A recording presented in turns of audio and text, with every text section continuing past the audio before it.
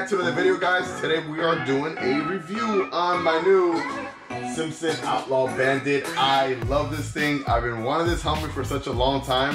And for some time, I couldn't figure out exactly what color I wanted.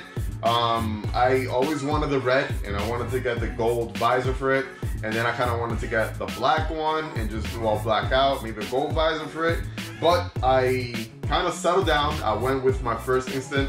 I went with the red, but instead with the red visor, I got the black one. I got the black visor right here. I'm gonna show you right now. But when I was at the shop, I picked up the wrong size by accident. I didn't even bother looking at the size because I was so excited that I got the helmet. I got the black visor here, so basically this is what it'll look like when I get the other black one. So I should have it this weekend, and I'm gonna be installing it. But for now, I do love this helmet. We're gonna get into the review real quick. I've had it for about a week.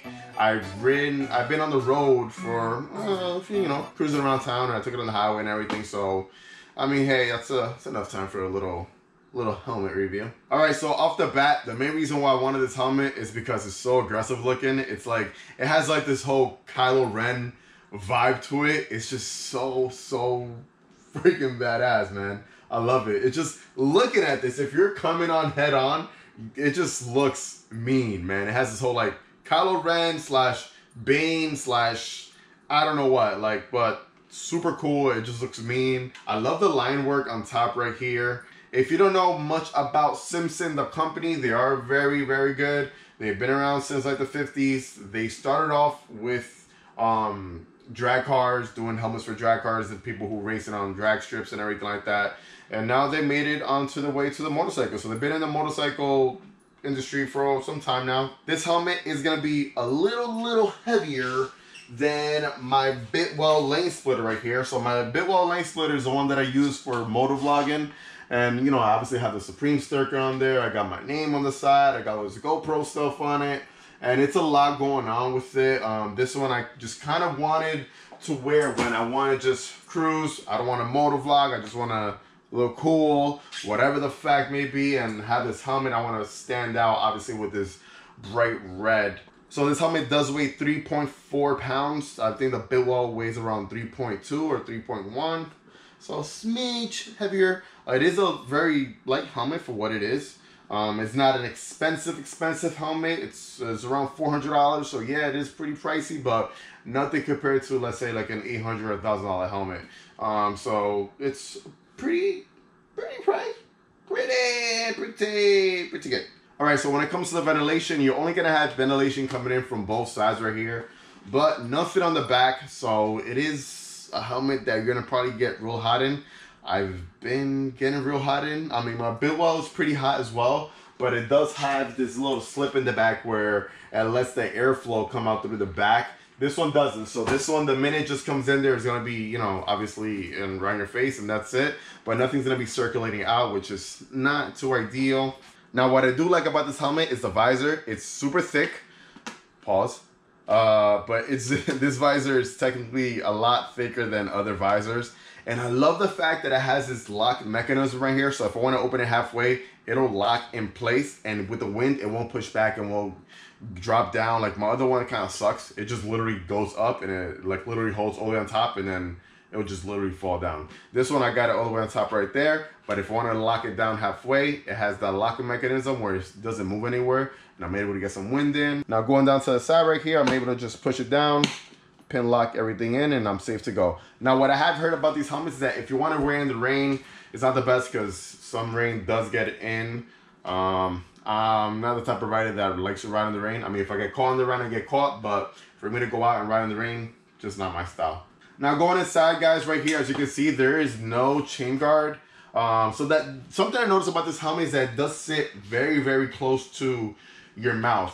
It's like literally like almost like right here, as opposed to like my Bitwell, I have a lot more space. So no chain guard. The cheek pads do come off really easy. It's all Velcro. My Bitwell are connected with buttons. And the box does come with an extra pair of cheek pads. The other ones that come with are just a smidge thinner. So if these are too tight for you, you can drop the other ones and it'll be a nice fitment. These, from what I experienced so far, these do run kind of like a half size bigger. This is a small My bit well is also small, but it fit me a bit looser. Like, this is pretty tight on me. I'm putting it on right now. And as you can see in the video down below, you're looking at me cruising on my 2020 Low Rider S. It looks good. It feels great. And I mean, the wind ventilation gets in there, not so much. I get a lot more with my bit well, so it's gonna be like right here in front of everything like that. So let's talk about that. Wind noise. Wind noise on this, it's not the best, but it's okay. It's doable. It's not the type of helmet that you kind of want to wear for, let's say, a long distance ride across the country, because you're gonna want something more quieter. You're gonna want something obviously more ventilation and something more practical. This is not the most practical helmet. It just looks really cool. At the end of the day, it just looks really cool. And it looks pretty cool. That's about it. The liner does pop out. I'm not gonna do it right now, but it does pop out, so it is washable. You're able to clean everything that way. Both cheek pads are detachable. Put them back in, and that's it. I'll give you a nice little close-up of what it looks like inside. Those are the inside goods. All right, and as we look in the back, it is snail approved and DOT approved. You're gonna have your Simpson logo right in the front. Boom, slammed right there. Your Simpson logo slammed right there on the visor. Boom. Very easy to take off as well. You obviously unscrew this, and then it has like these little pin locks that you get in there. My bit well, it is a bit easier to swap the visors out, but the visors for these helmets are obviously, like I said before, they're thicker and they look like they're much durable, better quality. So yeah, I love the helmet. I can't wait to put the black visor on, and I highly recommend it. If you want to be a badass looking rider, this is what you go with, man. This thing is awesome. If you're new to my channel, guys, this is my 2020 Low Rider S, which we're building out little by little. And there's lots and lots of projects. I do group rides, I do reviews on parts, I do installations. And to put in simple terms, I'm just a guy who loves to ride his Harley.